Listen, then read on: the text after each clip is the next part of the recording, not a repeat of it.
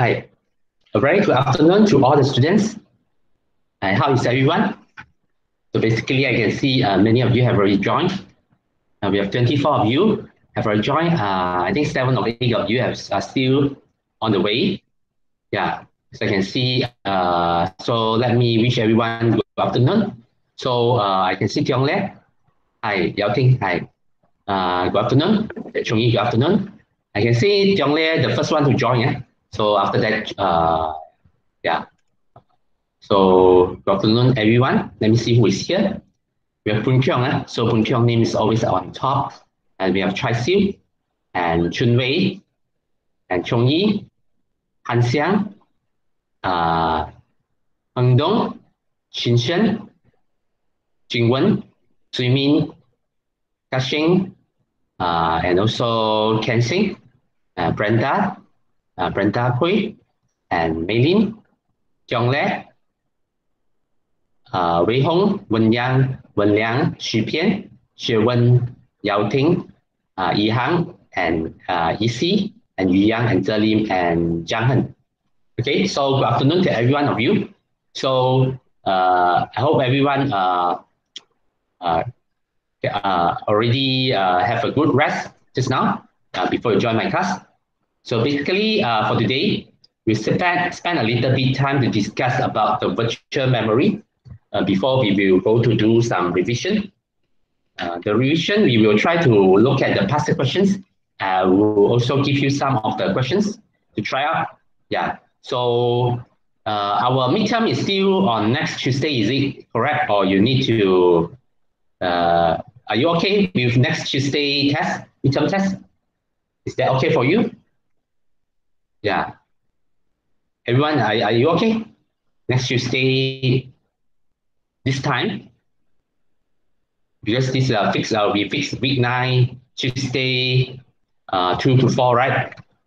If okay, then we will just continue, yeah? If not okay, then you let me know, yeah? Yeah. So, any comment? Oh, everyone okay, yeah? Can do, yeah? Okay, sure. Okay, now, let's discuss about the virtual memory. So for your information, we have we have still have 3 chapters, but all of these are related to theory. So nothing much about the calculations. So basically, you just listen to all those theories. You want to know the concept of all this virtual memory. So what is virtual memory? Let us look at this virtual memory. We will not spend a lot of time, so maybe just less than half an hour. Yeah, the virtual memory is a memory. Yeah, but it's not a memory also because it's virtual. Why do we call it virtual memory? There are some reasons. Because if you are using a 16-bit computers, for example, last time you have a 16-bit computer, okay, 16-bit computer. So the maximum address or mean memory that you can actually have is 2 to the power of 16. Okay, 16 is 2 multiply 2 to the power of 664K. Okay, 64 kilobytes. Okay, kilobytes. 2 to the power of 6, right? Yeah. Okay. So if let's say last time when you have a 16-bit computer, the maximum memory that you can have is maximum RAM you can have is this 64 kilobyte. This is the memory that you can have to run your program. Because RAM is required to run your program. Okay, so you can buy up to 64 kilobyte RAM last time. But after that, they move to the 32-bit. When you have 32-bit, a lot more addressing modes, addressing power. So you have 2 to the power 32. This one is roughly equals to 4 gigabyte. Yeah. So this is the maximum you can get. Giga, right? Giga, mega, giga. Yeah. So this is the RAM that I have at my computer right now, 4 gigabyte. And then they have a 64-bit computer, like my computer also. Right now, everyone is using the 64-bit. If you're using a new computer, then definitely it's a 64-bit. It's already been here for a very long time. So it's 2 to the power of 64. Yeah, it's very, a lot. For us, is almost unlimited. Unlimited. At this moment, it's unlimited RAM that you can put into your computer, but also depends on the design of your processor. You have that address. You can address to these addresses, but the software does not allow you to do so. They have a maximum for your processor.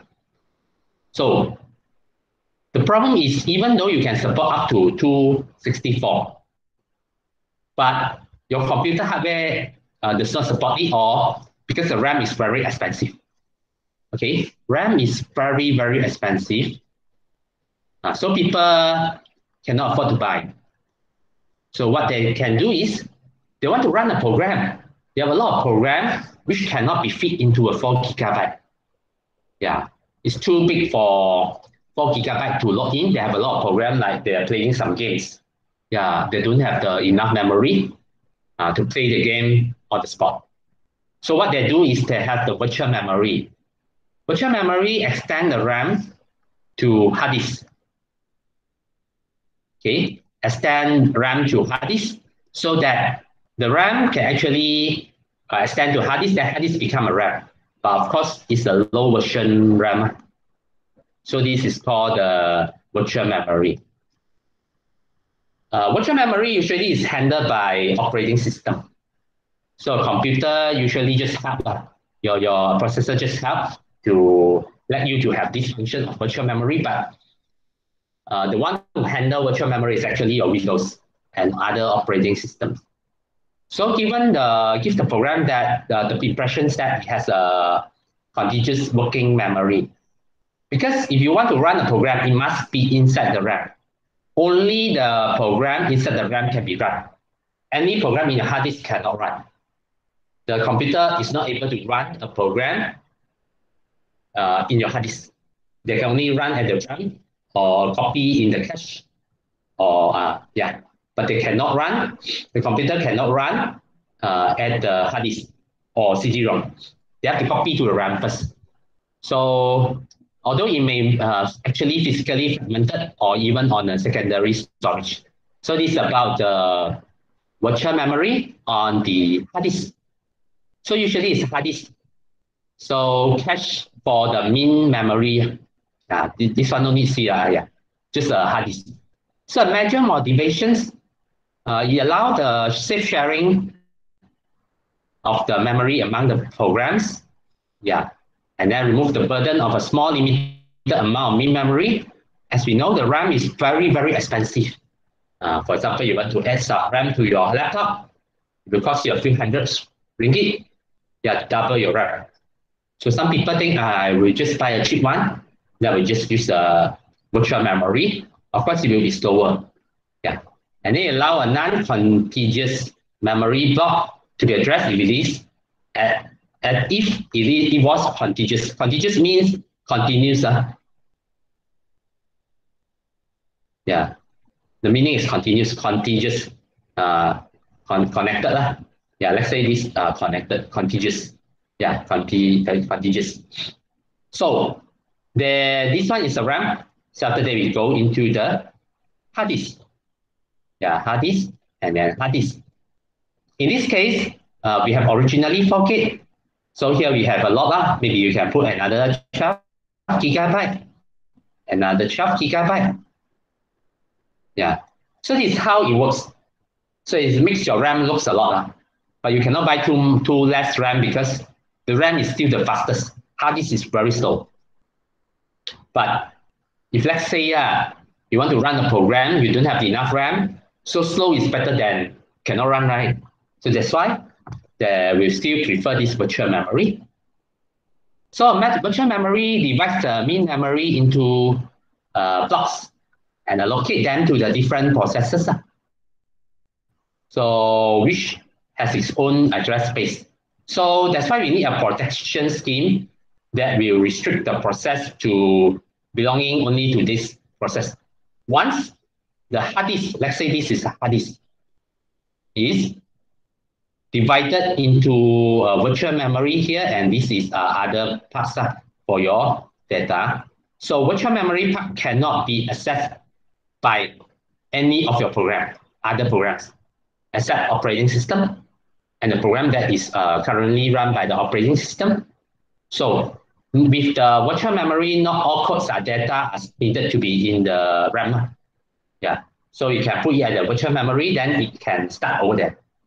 So virtual memory actually provide process relocation. So they will just switch it, from the hard disk to the RAM, etc. So there will be a virtual address given by the CPU, and also physical address for having an access to the main memory. So there is a address translation that you need to translate from the virtual address to the physical address, and etc. So this is basically the diagram of the virtual memory to the physical addresses. So this one is your RAM, and this is your hard disk. So as you can see, yeah, this is the virtual addresses. This is hard disk. This is hard disk plus RAM. Yeah. So the virtual addresses actually contains some of the physical RAM addresses plus some the hard disk addresses. So virtual memory block, we call it pitch. When we deal with virtual memory, there is a new term. We don't call it block anymore. We call it a pitch. Yeah. Last time when we use Windows 95,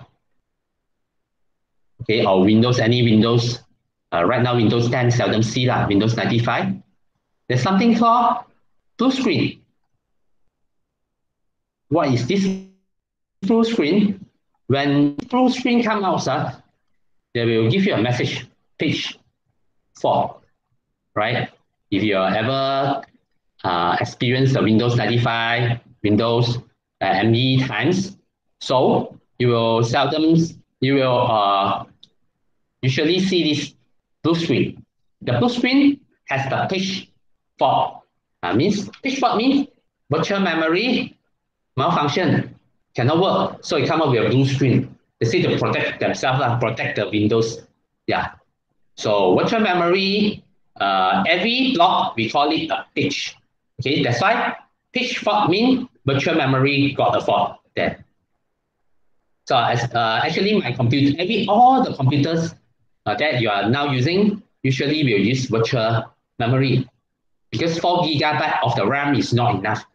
You have so many programs. Sometimes you are running MATLAB at the background while listening to my lectures.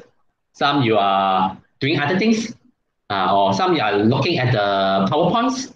Yeah, so it's very, very, you have a lot of programs. Nowadays, people, a lot of things they know. Yeah, especially the computer programs. They run the Word document.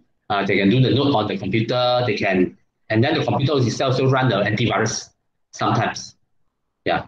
So this is why we need a virtual memory. So you can see the virtual memory basically is a very large memory. We have a swap file in the secondary storage. So this part, we call it a swap file. The swap file is the part of the hard disk that have the virtual memory. And then it is usually stored, rarely used pages. When we talk about pages, we don't talk about block. Then we are talking about virtual memory at the hard disk. But if we talk about block, we are talking about cache and RAM. Yeah. So this is the virtual addresses. Okay. So we have a page number here. Then we have a page offset. Yeah. So these are the two parts of a virtual memory. We have how many pages you can have. But physically, you don't have so many pages.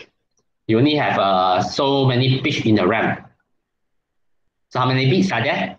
One until this is 17, 17 plus 1, 18, 2 to the power 18, right? 18 bits. Okay, so you have so many pages. But here we have the 31 to 12 is 1920, right? 1920 pages. 2 to the power 20 pages. So all the other pages are actually stored in the hard disk. So there must be a translation from the RAM address to the hard disk address. So that's why we have this translation physical address and also virtual address. Because virtual address is actually translated to the physical address by a combination of hardware and the software. So processor will in charge to give you some function, but operating system will do the most things. So since each memory address, let me erase everything. Since each memory address request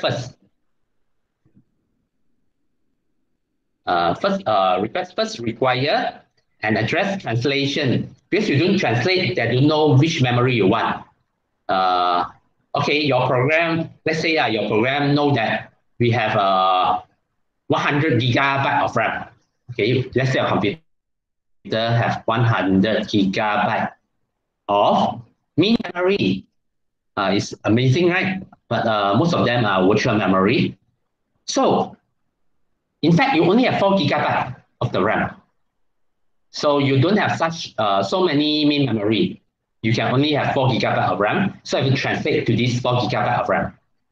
So a virtual memory miss, we call it a page fault. When the page is not in the physical memory, page is not in the RAM. So we have the page fault. Okay, now just now I talked about the boot string page fault, and I could not handle it because hard disk got some backscatter or whatever. There are many reasons for that, or the computer is already got some fault. Yeah, there are many possibility. So this is actually the address translation mechanism. The virtual page here, and also the offset. The offset is actually how many bytes in a picture.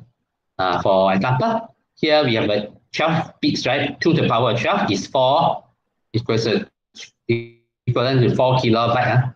Kilobyte, yeah. So let's say you have 4 kilobyte here. So how many page that you have compared to the virtual page? So that's why the virtual page, some of them exist in main memory, some of them linked to the hard disk. So this is basically your page table. There is a table to tell you that which page actually in the memory and where it is, and then which page actually exists in a disk or hard disk. So this page will tell you if the ticker here is 1. So means that it is in the main memory. If let's say 0, here, so you go to the hard disk. So it exists here. So we go have the 1 here. So this is the page table. So in the computer, there is such a page table handled by your operating system. Yeah. So you can see that the page table, virtual page number here, okay, is actually what is the physical address? We go to here.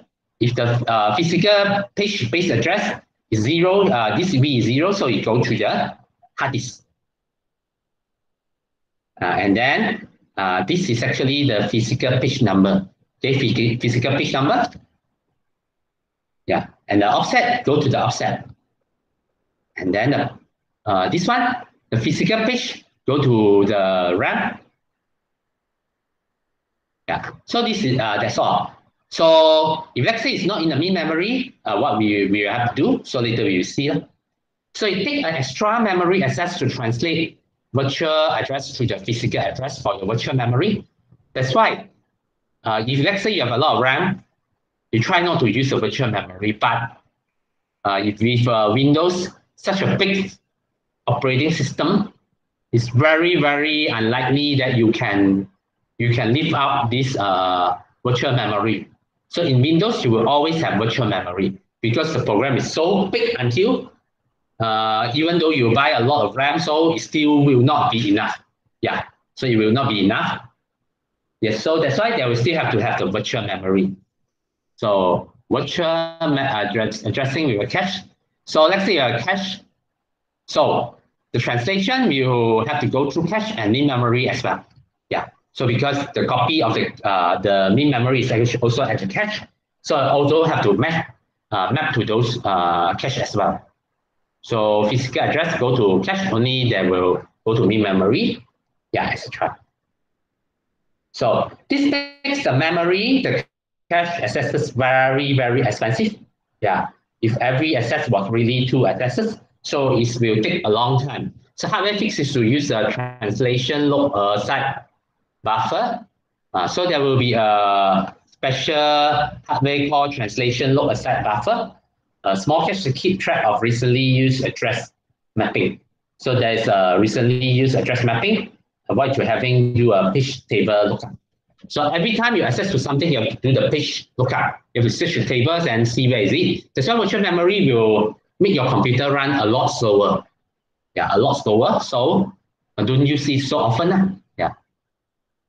So this is the making the address translation fast. So you have the so how to make. Okay, so you have the translation look aside table. Yeah, this one, translation look aside buffer. Okay, buffer here.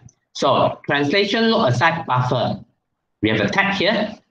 So the tag here will also tell you where the block is, page is, the block and the page is. So we have the translation look aside buffer, TLB. And this one will link to the physical page address to here. So instead of looking into this page table, which is very big, okay, it's a very big table, big dictionary. So this is a small table.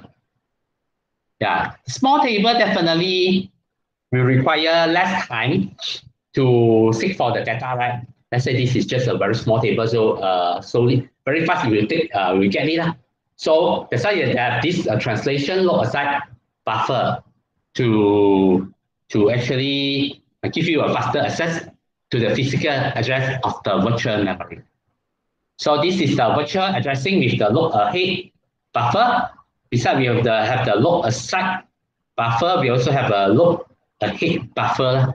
Yeah. So look ahead buffer. We also have this one. Yeah. So basically, you need to know the look ahead and look aside tables for today. Yeah. So because now it's already 2:30. So we are at the page number 8. So we are not going to finish these lectures because I want to focus to your revisions, because you are going to take your midterm test. If let's say you do not object, then we have it next Tuesday, the same time 2 to 4. So we have to do some revision first. Okay, so this one later we will do this look ahead buffer, even though it's quite interesting, right? The virtual memory, but we have to stop here. So we will go to let me show you how to get your past year paper. Last time was not taught by me, but it was taught by Ms. Yong Shilan. But still, we can look at her questions, so we can try to do some of her questions if it's useful.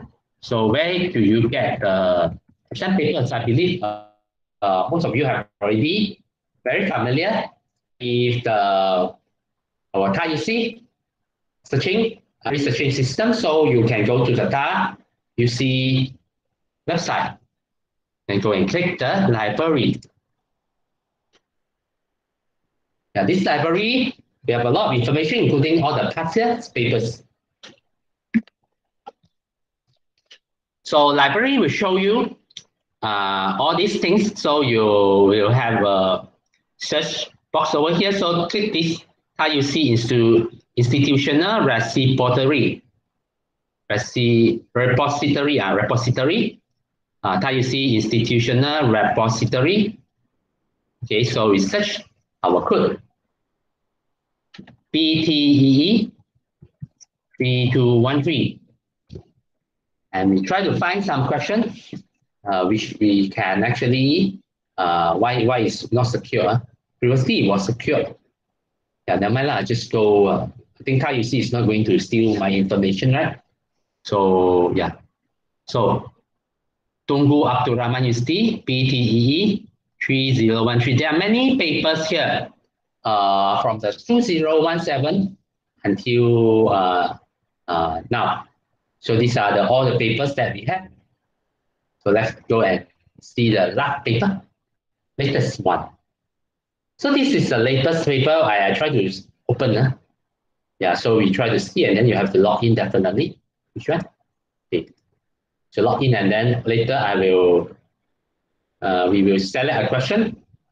Then I will ask you, I'll give you some time to do. Then I will also give you some question. We will do some revision. So we say, yeah, the last paper that we have, the previous is the October exam, 4 months, 5 months ago, 5 months ago, yeah. So we go and open. Let me see.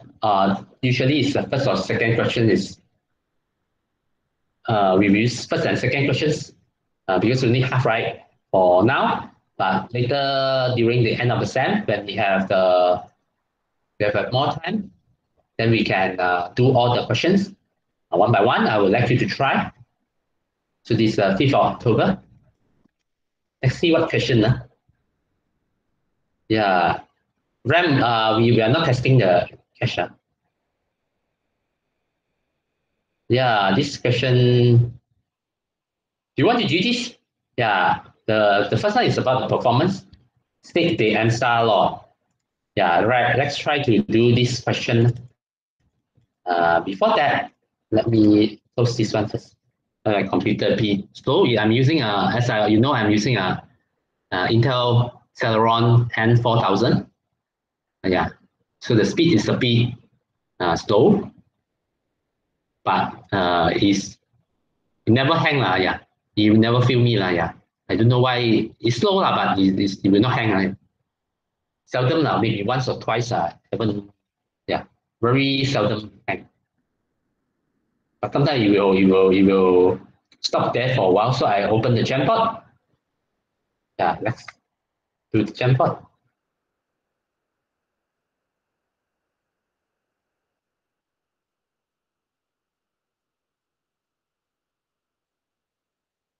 So I will let everyone to access this.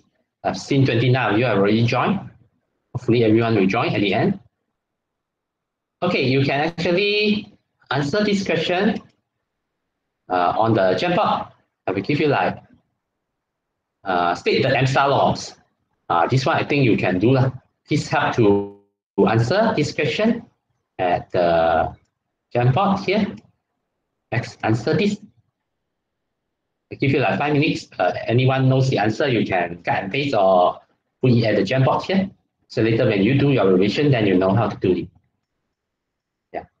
So please, for your information, your midterm test will have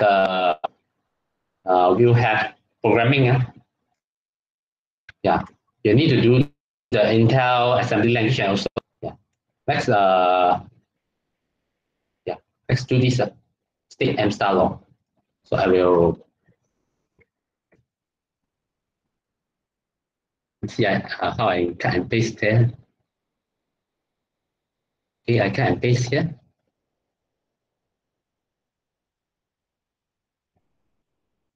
State the EMSA law. EMSA law is very important in our computer architecture. So I want you to actually try out this one. Please state the EMSA law in 5 minutes. Anyone knows can write your answer. Let me continue to finish the first question. Let's spend 5 minutes on this.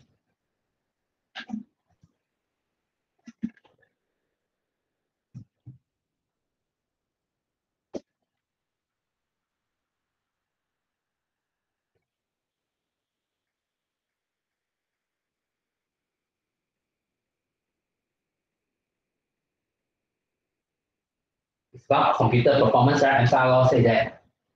I think all of you remember that. That means the speed up of that particular improvement can only apply to the portion that use that improvement, right? Use that function, right? Yeah, but how to put in words, so you have to refer to the lecture. And this have to answer.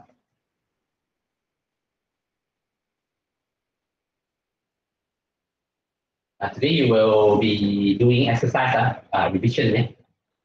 We try to do as many as possible, and then Friday also same. You do.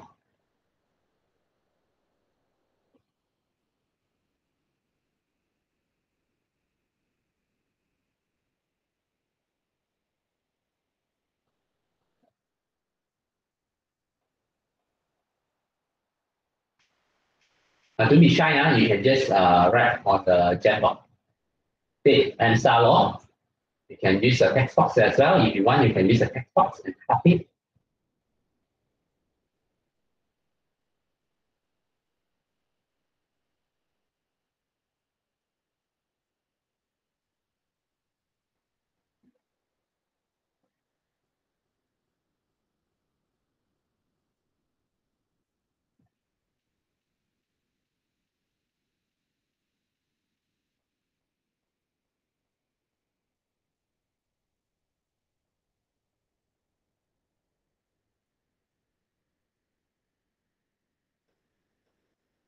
Please join at the chat on the chat box there. There is a link, the gem file.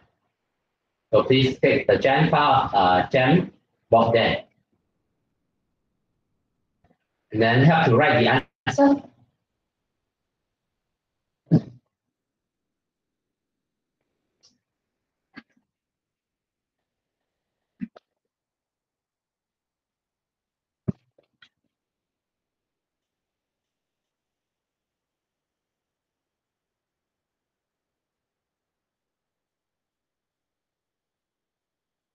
Yeah, Chung Yi, please write. Yeah, to be shy. Yeah. Tip and stars law. Yeah.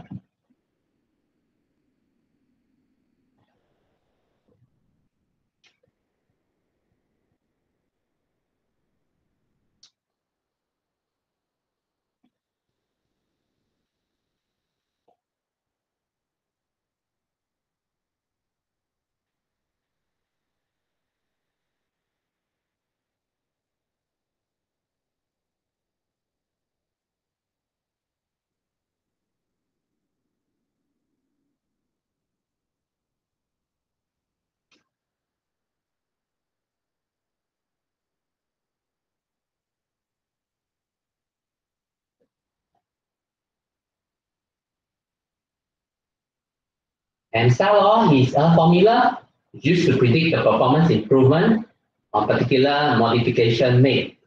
Yeah, correct. So what MSAR law say? A little bit further explanation. You have the formula, whatever.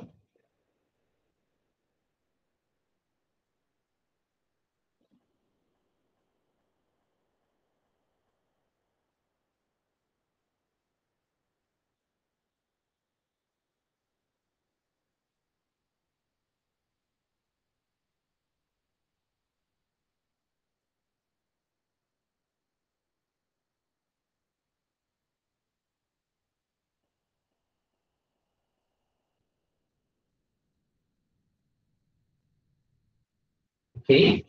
Yeah, very good. So maybe you can put in the formula as well. Just make that any formula for this one. Yeah, correct. Yeah, okay, very good. Yeah, correct. Very good. So let's give a big round of applause to Chung Yi. So very good. Okay. Thank you for answering this. Yeah. MSAR law is a formula which used to predict the performance improve on particular modifications made. MSAR law, speed up is the ratio of speed up equals to performance of the entire task using enhancement when possible. Performance divided by performance for entire task speed up using the enhancement. So alternatively, speed up is the executive time for entire task speed up using the enhancement. divided by execution time for entire task using enhancement when possible. So this is the MSTAR law. Yeah, so it's the MSTAR law. So now you are going to use the MSTAR law from here and then calculate the speed up. For this question, very good. Let's get a part to me. Okay, good. Yeah, so we go to the next page, to the P. Paste the question over here. So let's do the P.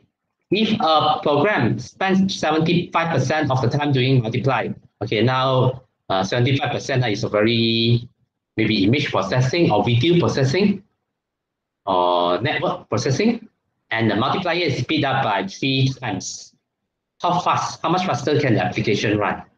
Yeah, use the MSTAR law that you have already defined here. What is the speed up? Performance here, over or execution time over here. So let's study and calculate this one and give me the answer. I'll give you like 10 minutes to do this. Yeah. You can now start to take out your lecture notes and read a bit.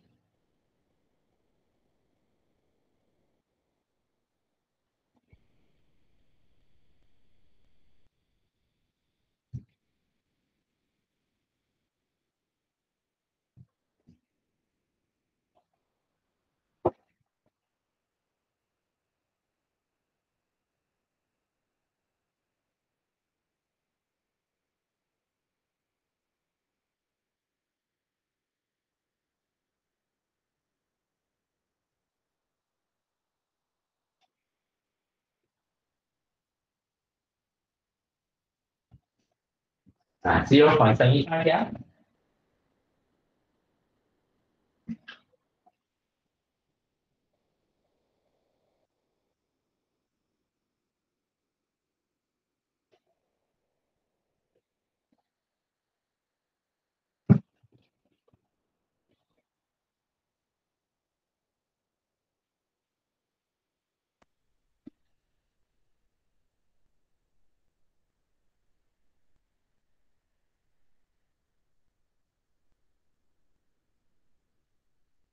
What is the speed up here?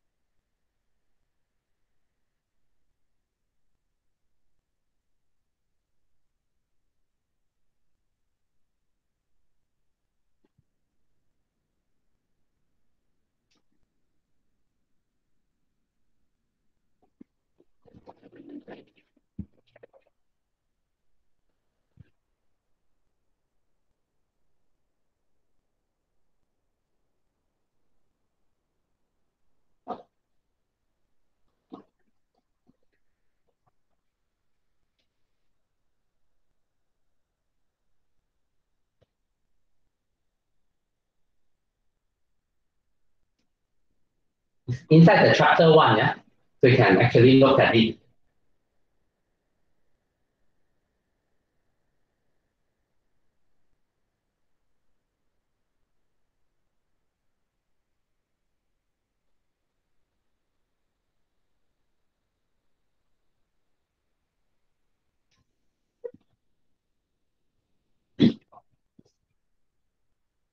Are you able to find?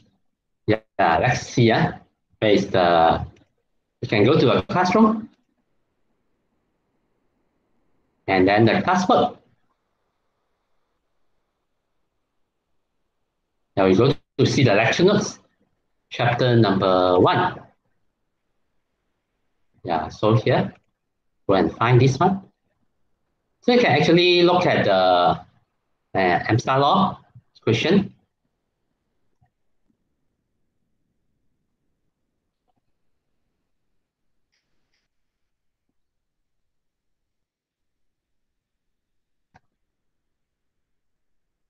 So this is EMSA law. Yeah, speed up equals to execution time O over the execution time mu, and then equals to this. Yeah, correct. You're right. Chung Yi, you're right. So use this formula and then try to calculate.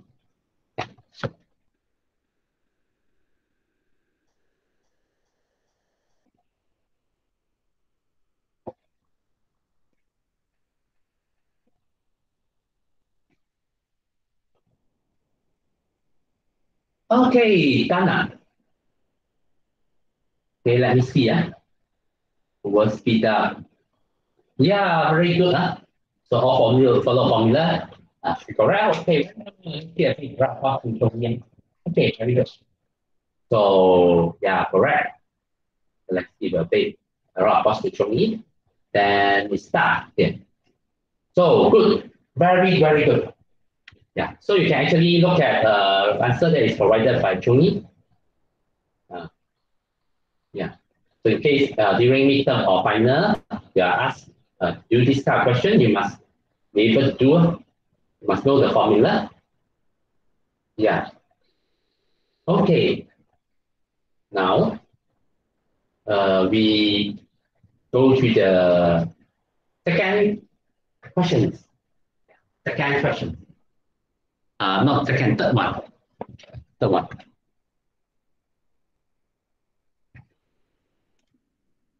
The question is a big one. Yeah, let's see whether you can finish within 10 minutes. Yeah. Just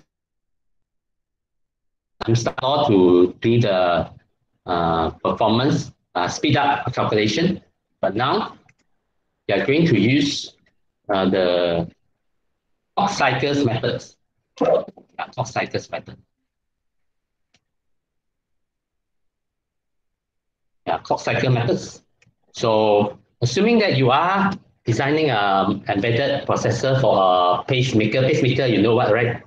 It's something, let's say your heart it's not working well.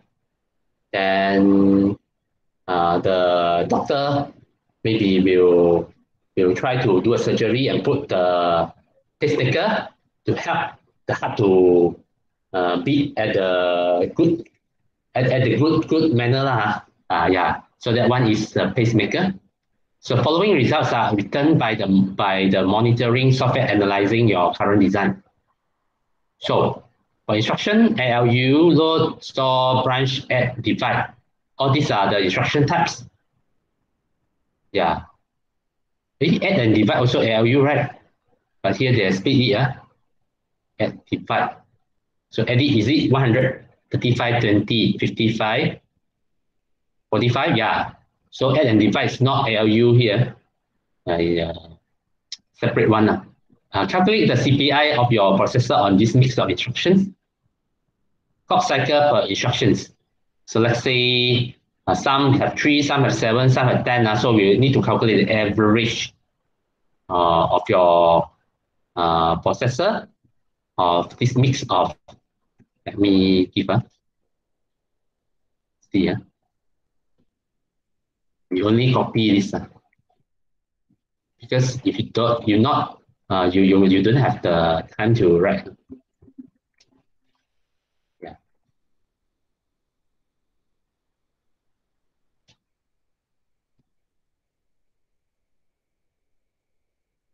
Yeah, we just copy this one first. You don't have the space to write. No. So I put here. You can actually do the question here. Let's spend like 5 minutes. Yeah, what is the average clock cycles per instruction? So average up, all this. So I get the clock cycle for instruction, the mix of instructions. Let's try it.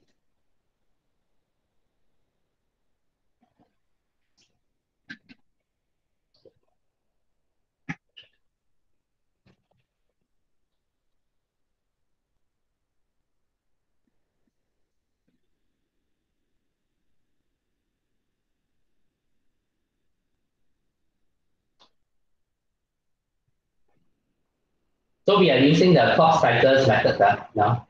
This time we're using M star question to star slot. About the speed up, yeah. And then now we're using the clock cycles.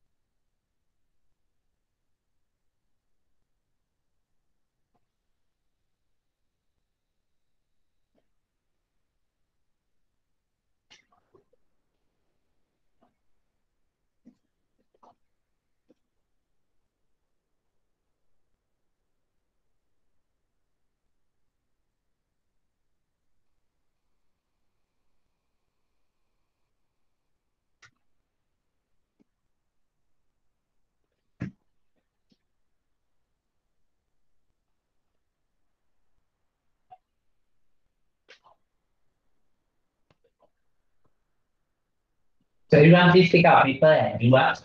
Yeah.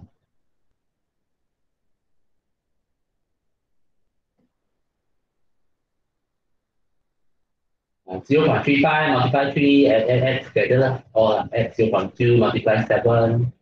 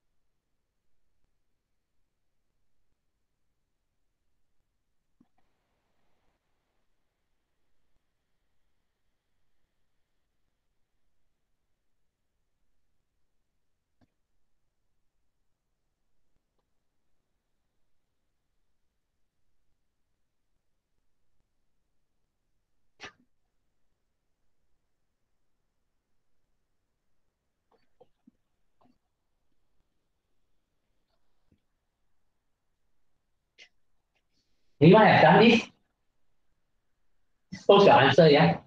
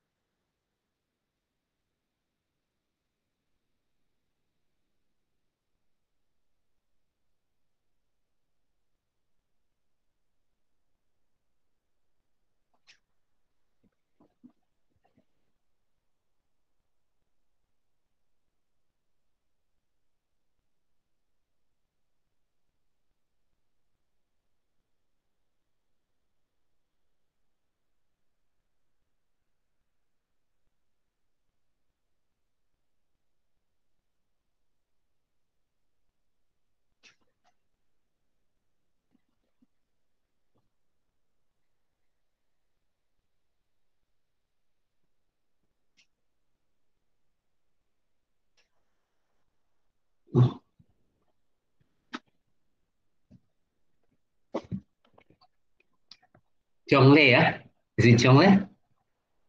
Yeah, Zhonglei. Okay, thank you for giving the answer. I think should be correct lah. You multiply everything right. Okay, very good. Let's give a big round of applause to Zhonglei and a star here. Okay, very good. So Dana, so that means this is the average clock cycles per instruction. Yeah, 5.2. Okay, 5.2. So 5.2 cycles per instruction. Okay, roughly lah. Yeah, we have said 7, 10, etc. We get 5.2 is reasonable lah. Okay, very good. Yeah.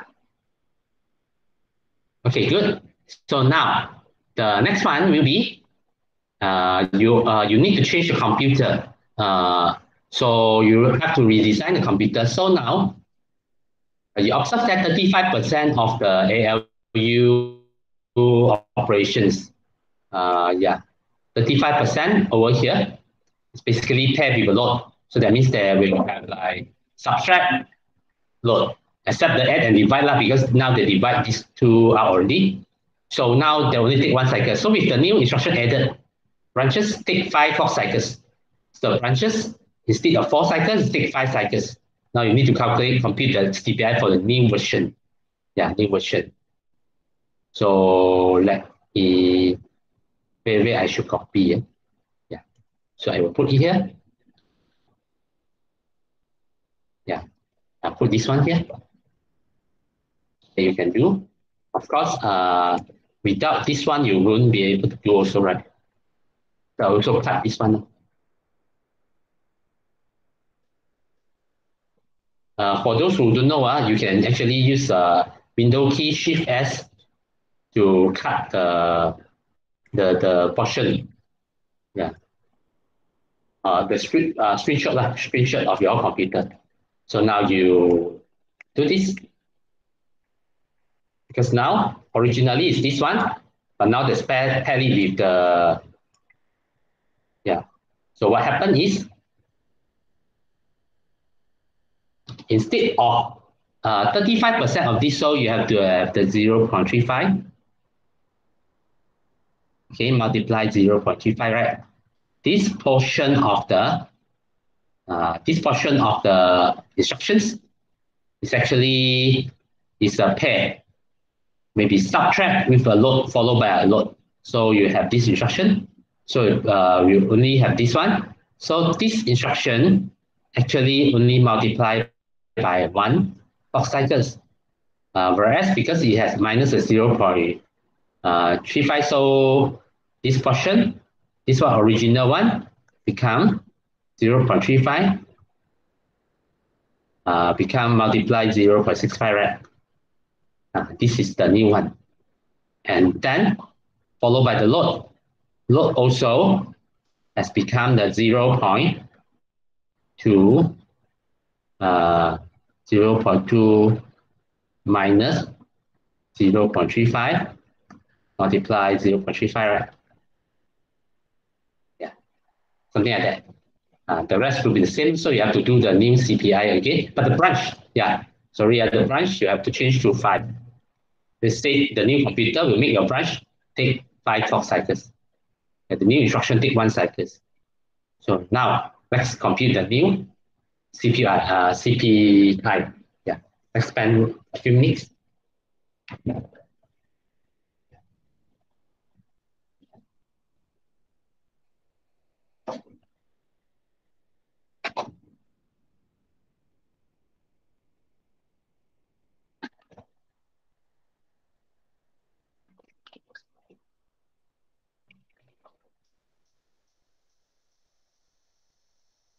Of course, when you divide, you observe that it's no longer divided by 1. When you divide by 0.9 something, maybe.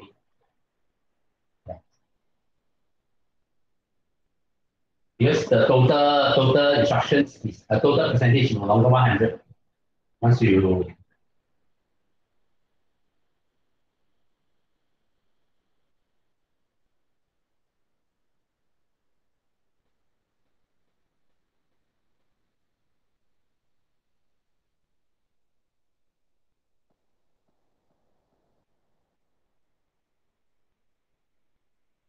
have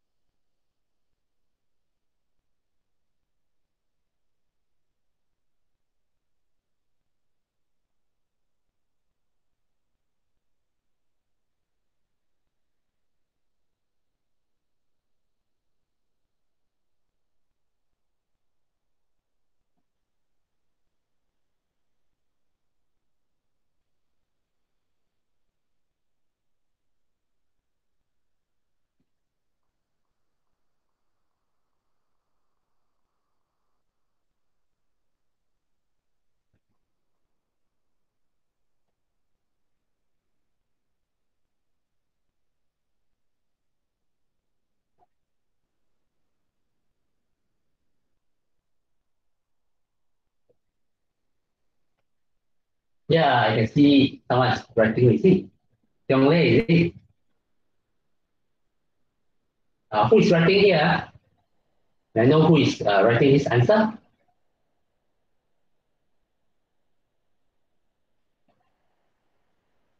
Is it Tiong Lei? Okay, very good. Okay, correct. Yeah, very good. Let's give a big round of applause to you. It's Tiong Lei, right? Okay, very good.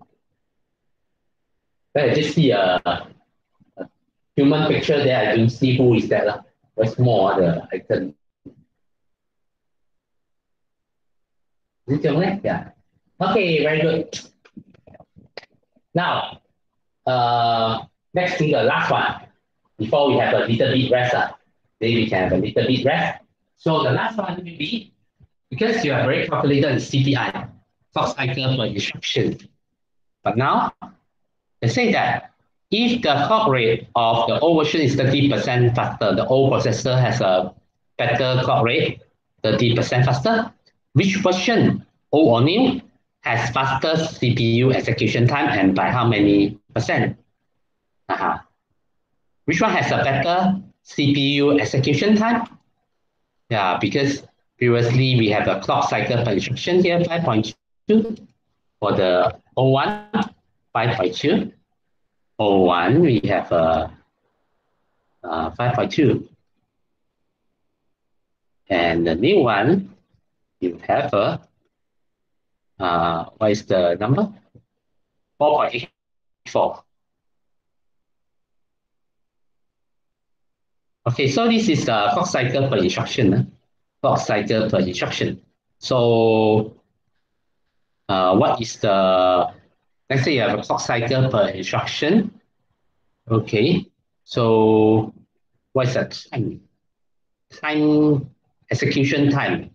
So execution time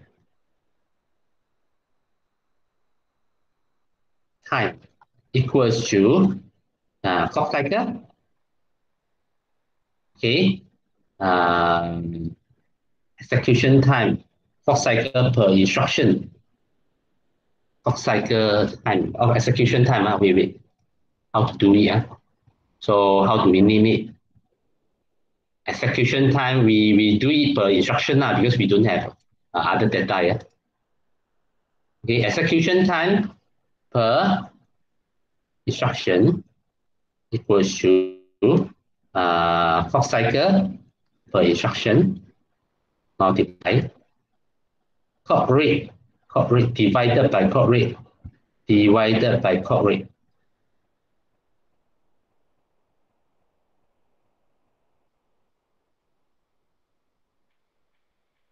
Okay, divided by clock rate.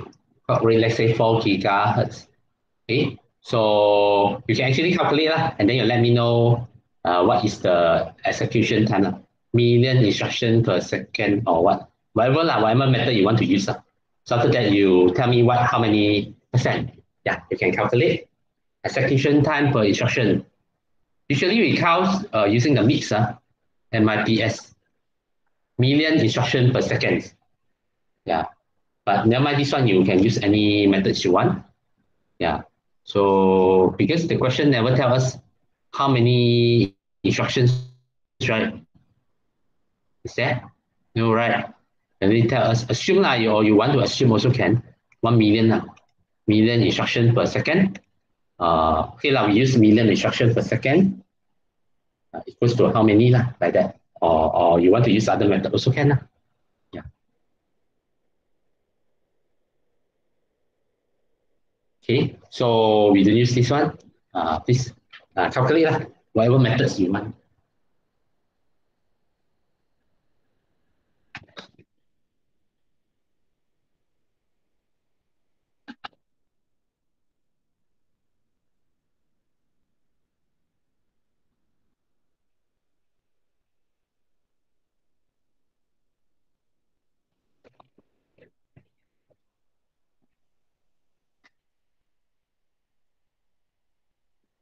Let's say assume 1 million instruction. Is that right?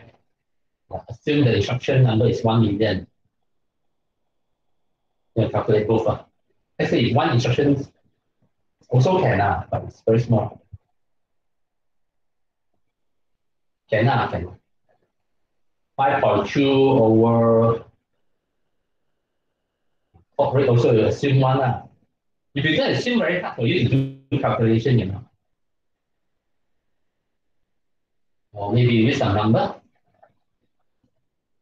Say, yeah,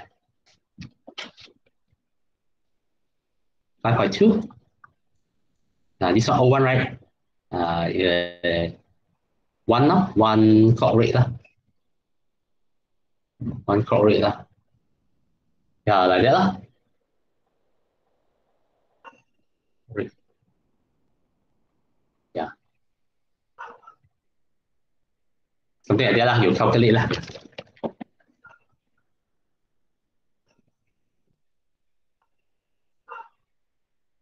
Because 1 second I can skip 1 giga times, right?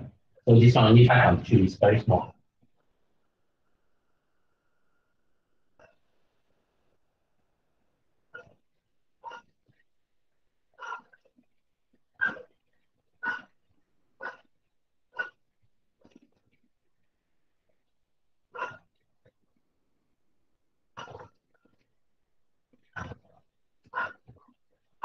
If you cannot do this formula, then you just assume it's 1 million, 1 giga, 1 billion instruction, then easier. Then what is the clock rate, previous one, new one? Same. At the end, you will still get the same answer.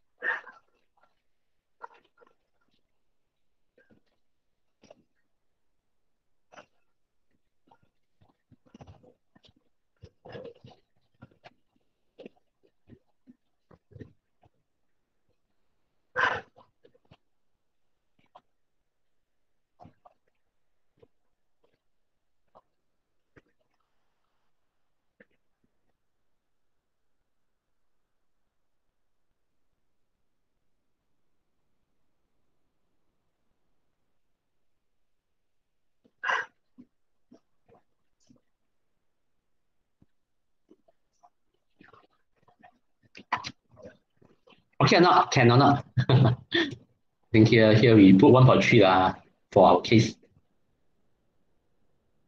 If O1 is 30%, then if not, then you have to calculate that one also.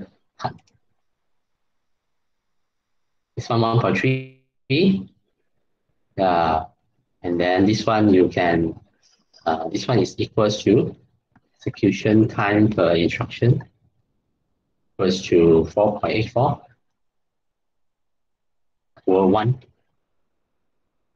Yeah, like that. So you calculate and then tell me by execution time which one faster?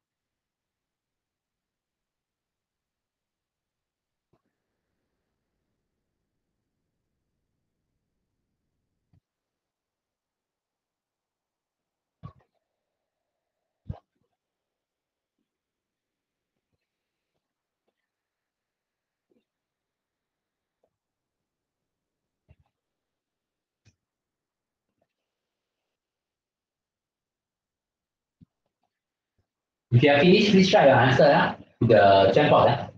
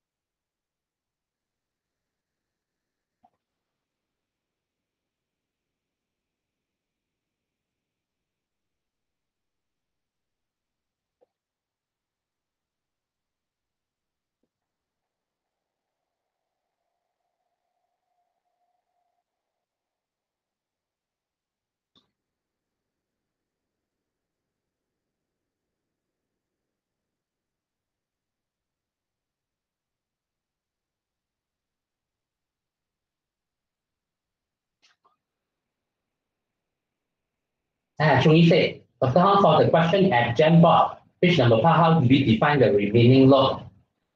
Page 5. How do we define the remaining load? Part of it were being replaced by new instruction and confused. Oh, Chunyi for the part number 5. Page number 5. Because currently we are having the 100%, right? You add 35, 20, 15, 15, 10, 5.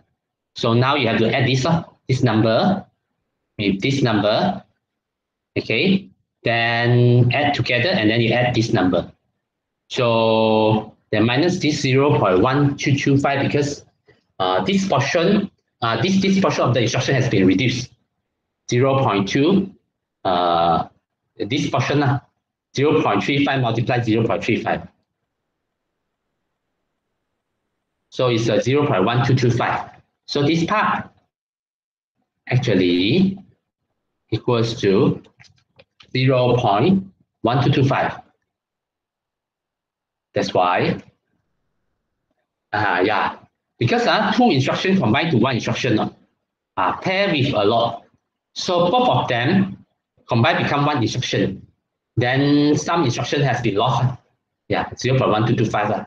That means if you add up all these new percentage, you will get 87.75%. Yeah. Am I answering the question, Chong-Yi? Yeah. So if yes, please answer this. Then later we have a little bit rest, then we go for next question. Yeah. Thank you.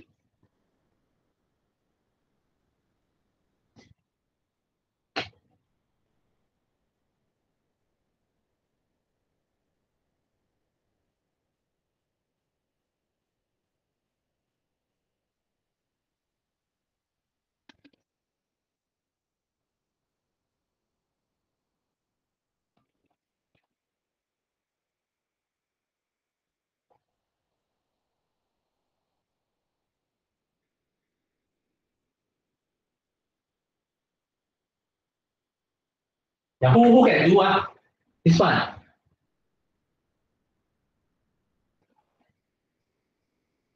Anyone? Yeah, okay, good. I think should be Jiong right? Let's see a picture, very small. Jiong should be Okay, good. So because the CCT new equals to 1.3 CCT, yeah. So yeah, that's why you can see that the overshoot is faster by 6.2%. So this is actually Pyongyang.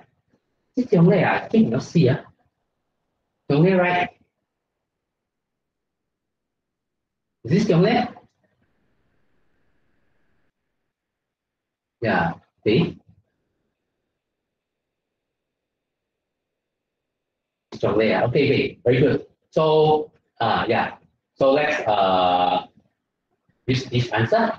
Because a new clock cycle time is actually 1.3 old clock cycle time. So the old one is faster.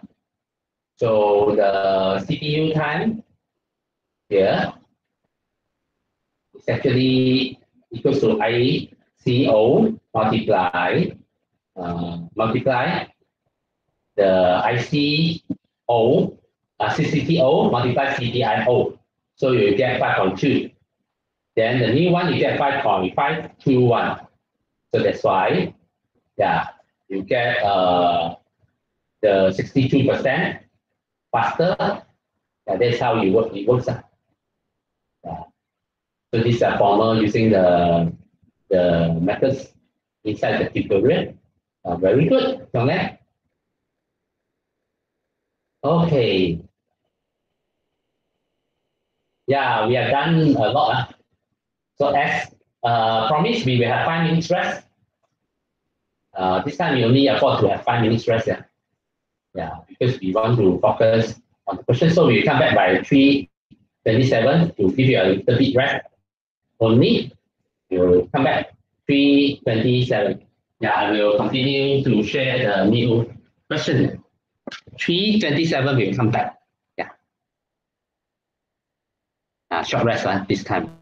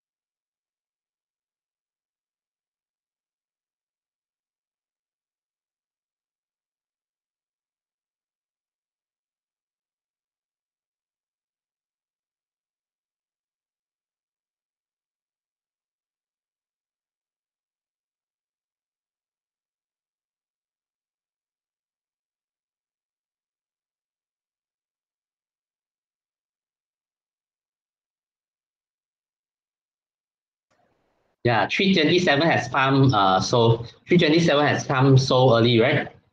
So because today we want to do more question, so I found that the past year paper might not, it's not, this one we don't focus so much first. Later we will focus. We come back to the, as I said, we need to do the pseudo code. So we come back to this question. They only have, I answer your question, this question, because I see this question here. Yeah, I already explained, right? Basically, because of this pair, they reduce the total number of instructions. That's why you have to divide by the, yeah, this one, around 0.1225. Yeah, so I hope I have answered your question. But if I don't, you let me know, yeah? So now, let's do this. By zero address, one address, two address, perhaps three address. Make it complete, right? Yeah, so that do revision on everything, right? Three addresses. Then later we do the Intel instruction first. Let's do this. Yes. Uh, X equals to 2y plus z. So after you store at the y, x, after that you do this. Yeah, that means you have to store two places. Yeah, let's do this question. Together, that means both of them actually have to do instruction for both of them. Do this.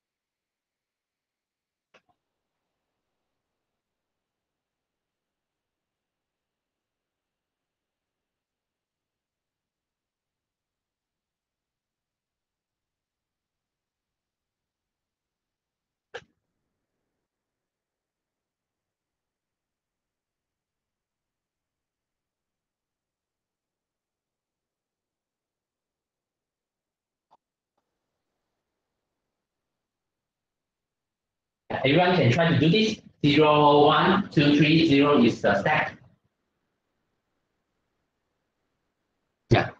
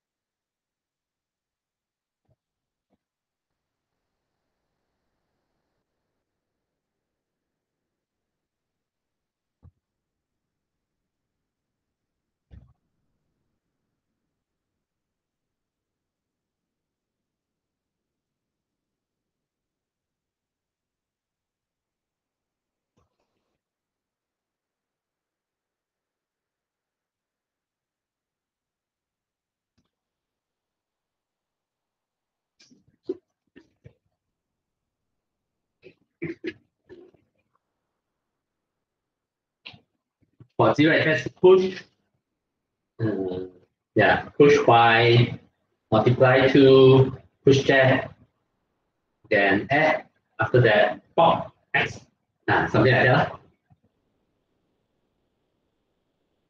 Yeah, you should be a very interesting program writing activities. You like programming.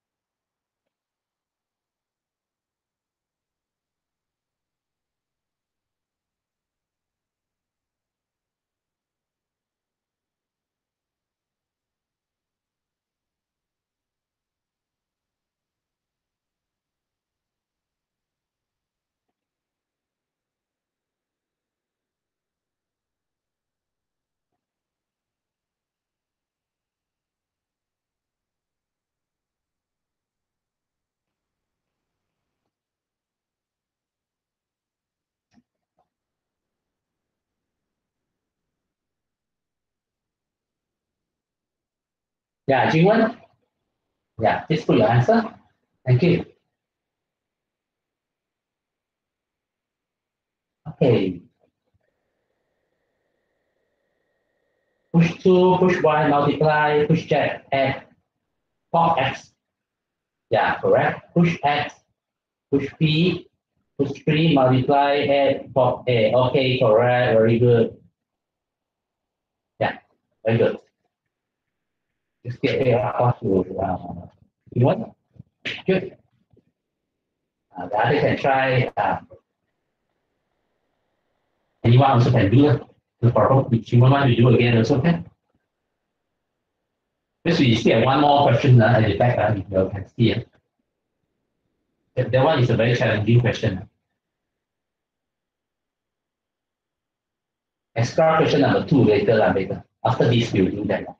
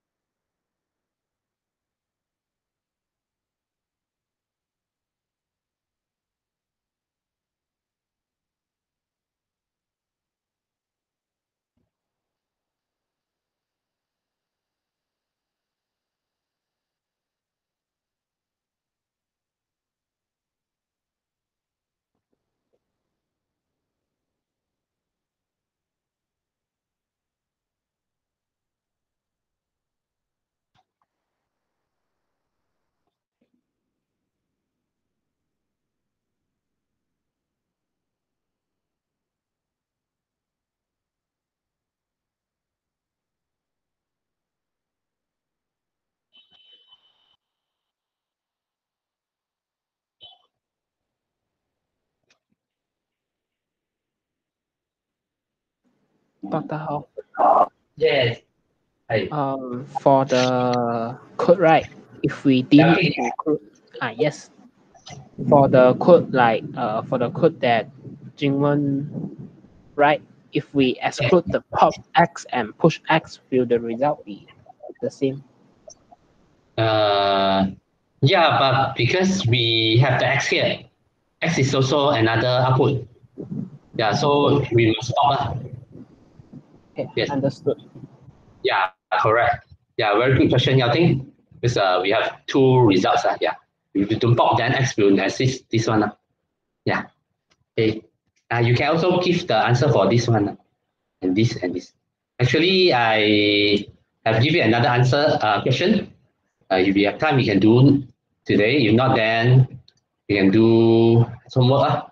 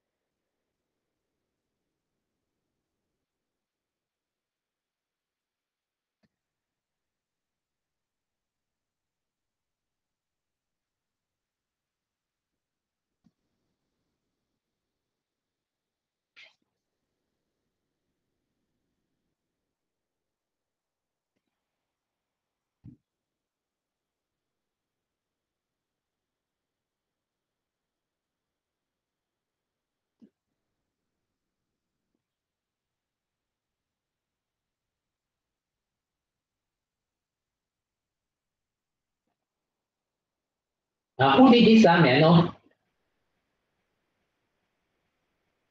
the one address? Jing one also. Okay, good. Thank you. So let us check. Load Y. This accumulator. So your brain must have the accumulator. Load Y multiply 2 store T. Store T. Yeah, load Y multiply 2 store T. Load Z. You can directly add T also, add Z also can if you don't want to have extra, yeah. It's still okay one. Load Y multiply 2 Z. Yeah, still same, right? Yeah, but your answer is correct. Then store Z. Okay, X. Okay, good. And then log B multiply 3. Then you can directly add, add X. Then will be add X. Yeah, can be done like this. Then store A. Okay, answer is correct. But you can actually make it shorter. Okay, very good. Okay, very good. Thank you, Jingwen. Okay, very good. Okay, thank you. So two addresses and three addresses.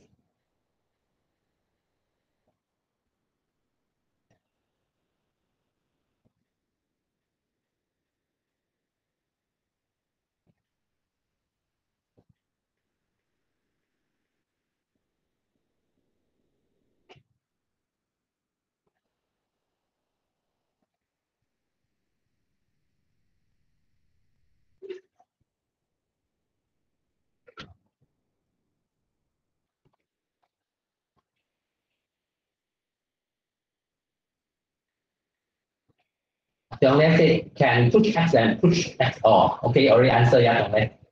Yeah. Because the X is also an output.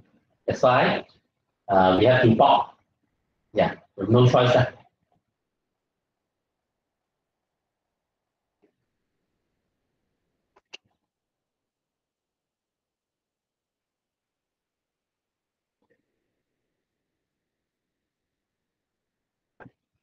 Now you can do the two addresses and three addresses.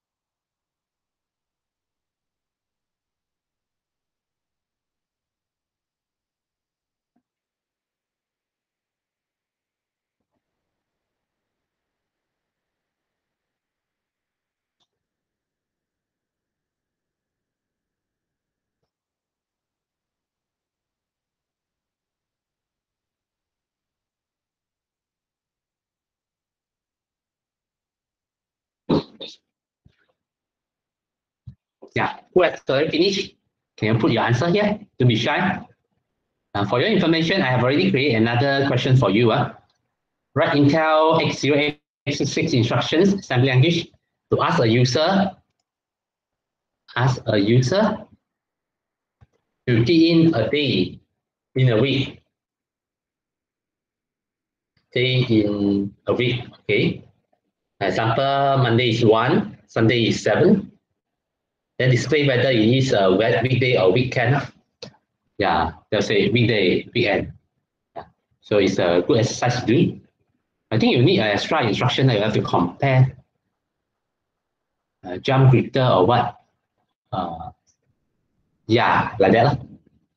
Jump greater than, yeah, greater or equal JGE. So you can actually search. Yeah, search the JGE. How to search Intel assembly language jump greater than or equal. Then you can search a bit to see which instruction actually is conditional, jump conditional. Okay, see? Yeah, we have assembly language, so you can actually go and see. And conditional means you just jump up. We have to compare like this, then jump equal. Yeah, but beside equal, you also can jump greater than, greater or equal. Can jump not equal, jump greater, jump not less, jump greater, jump less. Yeah, so this instruction can actually help you to do this. Let's say, for example, you compare AL jump equal, compare AL BH jump equal, like that. For example, jump greater than greater. Yeah, if too much, then you jump to exceed, whatever. So can actually, yeah, you can see all the example in the website actually is 16-bit assembly language. Because once you move to 32 bits, you no longer can get access to all these functions. Yeah, Windows has already blocked. So we still go back to 16-bit in case you need to do it. Still can use some function from the microprocessor. So we come back. See whether we have time. You can try out. Okay, very good. So this one I don't know who do. Who do this? Yeah, may I know? Who do this? Yeah, multiply. Yeah, Jingwen also. Okay, very good. Yeah, thank you. So move R not Y. Okay, multiply R not 2. Good. Add R not Z. Yeah. Then move R not to X. Okay, good. So move R not B. Multiply 3. Add R not X. Move A. Okay, very good. Let's give a big round of applause to Jingwen also. Okay, very good. Okay, you can now try the three addresses. Then we go to the assembly exercise. Then you can try to write your assembly language. Yeah.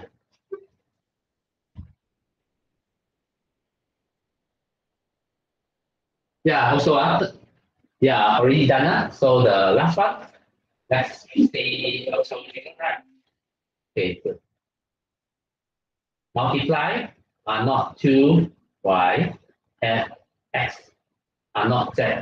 Okay, good. Then multiply are not 3 b and a are not x. Okay, very good.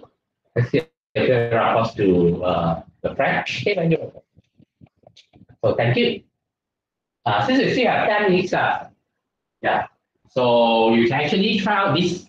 If you have no question on this one, then please try out the last exercise for today. For Friday, we will do other revisions. Yeah. Thank you. Please try this out.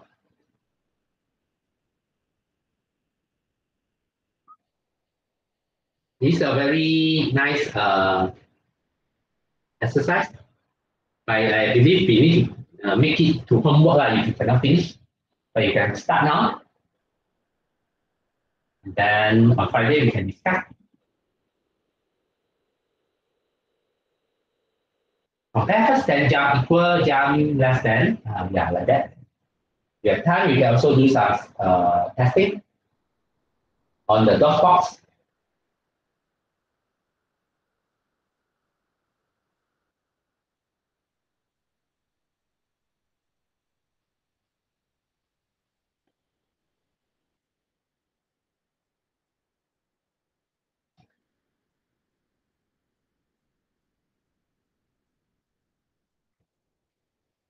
Yeah, very good. Everyone can do this. So this start to do revision. Yeah, we do all the exercises, and also they might have some very minimum theory lah. So you start a bit, study a bit.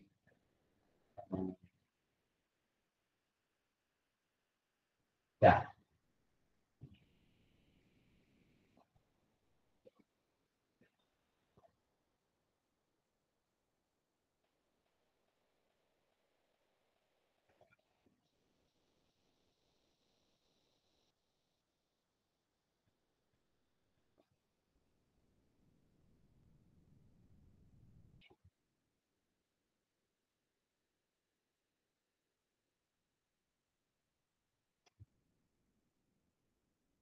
From the code that I've given to you on the calculator, then you can actually plug some code outside, then try to write.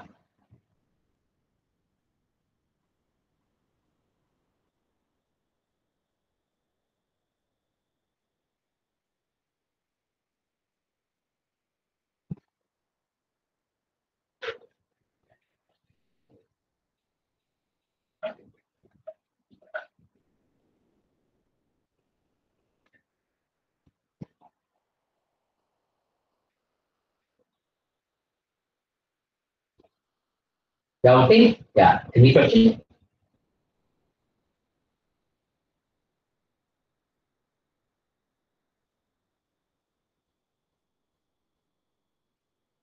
So on Friday, we can do a little bit on the pipelining.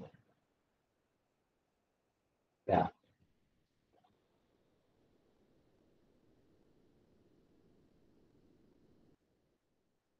We have done pseudocode, and then now we are doing the instruction.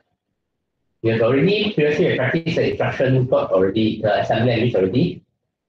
Now I just want you to uh, try to practice that. I will definitely test it on assembly language and pseudocode. Yeah, because the performance, and then pipelining. Maybe Friday we can do a little bit exercise. Yeah.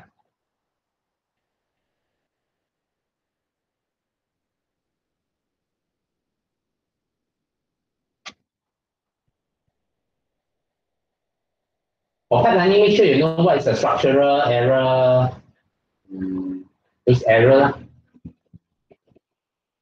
and also the structure of a pipeline, how to draw a pipeline diagram.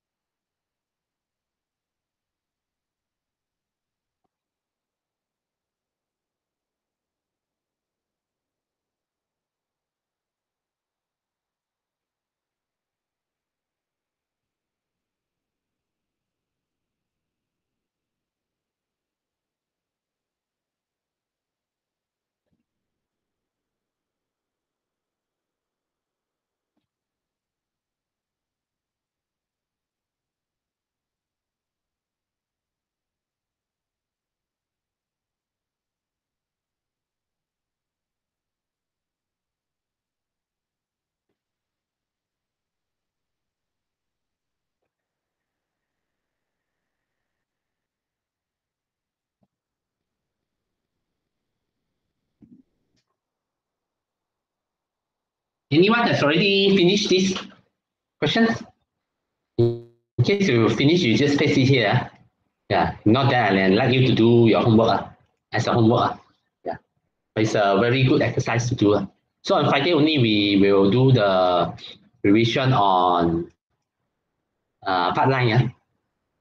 So part lining. Then from there, only next Tuesday, we can have our test. Yeah. Basically, we will test on performance, like those things, two methods. And then we will test on the assembly language and pseudocode, and also the part lining. What type of error, structural error, uh, all those stuff. Yeah. Can go and read a bit. Then Friday only, I give you some questions to try.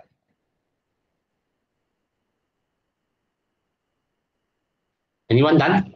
Or you need to do, I think I'd like you to do as homework. Your thing. Or your thing is currently pasting your answer, is it?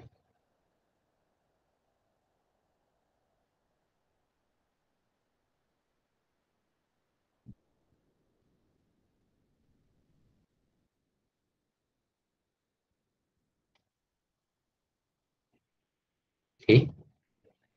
So I know you later you also have some practical, so I want to release you a bit early, a few minutes earlier. So if you have no question, then you are allowed to leave. If question, you can stay. So any question you can ask me. You can turn on your mic and ask me.